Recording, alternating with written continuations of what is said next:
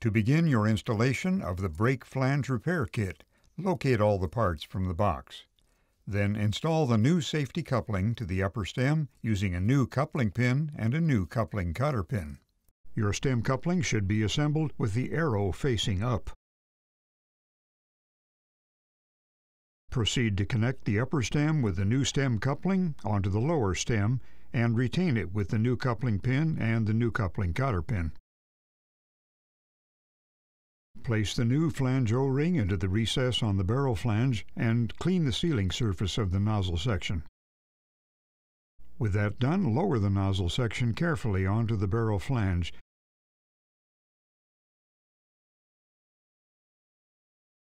and put two new safety flanges into place with the groove facing upward. The flanges should fit snugly around the barrel. Finish by tightening your bolts and nuts evenly to a minimum of 75 foot-pounds of torque. Your installation of the brake flange repair kit is now complete.